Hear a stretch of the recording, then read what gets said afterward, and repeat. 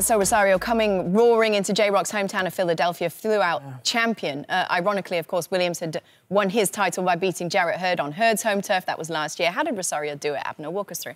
I mean, just a bigger man. Just obviously with God's You don't think it just came down to size? No. It showed. It seemed like it was that way because J-Roc was hitting him with nice jabs and he didn't seem like to do anything. Right hands didn't face Rosario. He just kept walking through the punches and it seemed like he was just the bigger man that night. Obviously, I'm not taking away from his craft because he showed a lot of finesse. He counterpunched perfectly with that right hand over and over, which I think was what effectively hurt J-Roc. And obviously that tremendous uppercut.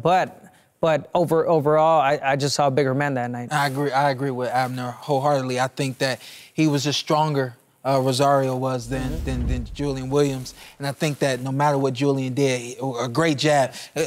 Julian has great boxing ability, and he was using that great boxing ability, but he kept coming on.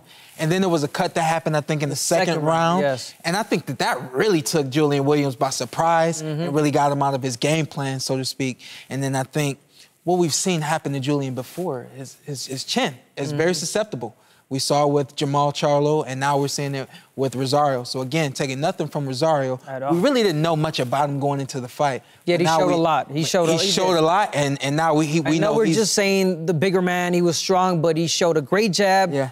Great boxing abilities, counter-punching, and again, that uppercut that, towards the end just did it all. But I mean, I commend J-Roc for being a true champion while he was a champion even at defeat. He handled himself was he handled himself really well. And I'm always looking to see what little things a guy does that separates him from the other guy. You talked about the uppercut, which finished the fight. Yes. Perfect punch selection. He did not look for an overhand right or right hand or any other. So we can say right now that this was the contender that shocked the world and so on and so forth, but we can see from him throwing that uppercut, that was the punch that he chose to knock out Julian Williams with. Obviously, I don't think he knew that it was going to knock him out, but he said, hey, boom, it's right up the middle. It was a stoppage. Let's clarify that. Yeah, okay, it was a stoppage. But the fact that he said that that's the punch that I need to go to right now, that shows his maturity in the ring and his education at this point in his career. It's such an interesting division right now. Let's take a look at the title holders, some of the top contenders at 154. Rosario now has 2 belts, whilst Jamal Charlo holds 1. Erislandy Lara is the WBA regular champ, plus there is a handful of former champs and current contenders who could make a claim in 2020 as well. Now, J-Roc did have a rematch clause, told our Heidi Androl as well that he would enact that rematch clause and go straight back for the belt again. Would you advise J-Roc to take that rematch right away? Well, I spoke on it before. It's his chin. The chin has been the problem for him and his 2 losses. I think that he needs to assess, first off, his health, and then after that, assess... How do you work the chin, though? What I mean by that is do all of the neurological exams and things that you need to do to make sure that you're healthy. And then moving forward, what can I do to protect my chin and still be able to perform the way I need to win fights?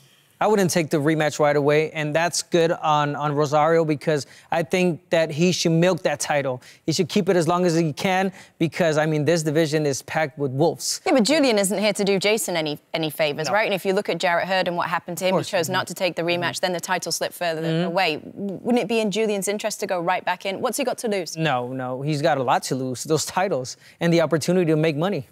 Yes, he could go against Jeison, but Jeison doesn't have the choice to make. It's Julian's choice. I know, and he's saying that J-Roc should make the decision of whether or not he's okay to make that rematch right away, and I hope he doesn't, so that way Jeison can go and fight other fighters, which is the point I'm trying to make, Kate. I got you. We got there. The biggest fight in recent history.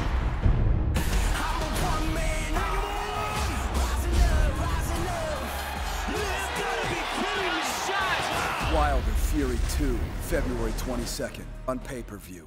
Thank you for watching. Well, if you enjoyed that clip, make sure you click somewhere around here and subscribe. From fight highlights to exclusive interviews, we have got everything you need as a boxing fan right here on PBC on Fox.